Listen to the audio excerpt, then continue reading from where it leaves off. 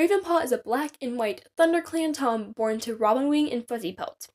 When he was an apprentice, he saw his mentor, Tigerclaw, the villain, kill ThunderClan's second-in-command, Redtail. Of course, Ravenpaw says nothing.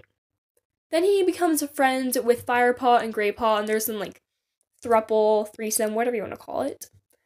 Then Tigerclaw starts gossiping about Ravenpaw, so Ravenpaw, unable to pay his rent, leaves his home and moves to a barn where he meets his new boyfriend.